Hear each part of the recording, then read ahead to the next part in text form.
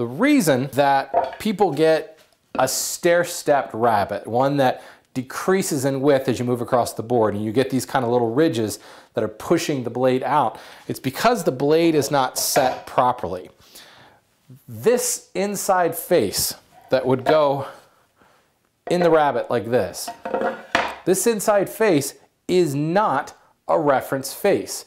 This face is not pressing up against the shoulder of the rabbet, at least it shouldn't be. What's setting the shoulder of the rabbet is actually the blade. Well, in order for the blade to do that, the blade has to be proud of this surface. So it makes things easier, and you'll hear some people tell you, a 1/64 of an inch proud doesn't matter. It could be an 1/8 of an inch, 1/4 of an inch proud of this surface, because it is the blade and the extreme point of the blade that is setting the shoulder of the rabbet, or the width of your rabbet. So make your life easy when you set this blade up, and this goes for a traditional style Philister like this as well. All you need to focus on doing is keeping the blade parallel to the sole. So you've got even depth projection on the right and the left side of the blade, and it is poking out on this inside face by some amount. When it's time to set the width of your rabbet, you set the fence off this point of the blade, not off of this inside face, because the blade will be projecting some amount. The reason this blade has to be proud, because if it is flush with this inside surface, then this surface does become your reference.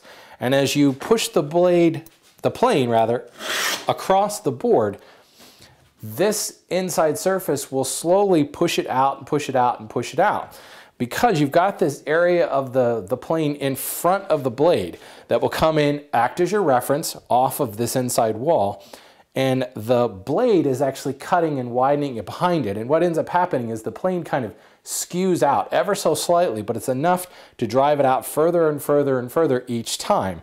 And you'll end up with kind of one shoulder cut and then another cut that's slightly wider than that, and slightly wider, and that's where you get this stair-step series of ridges.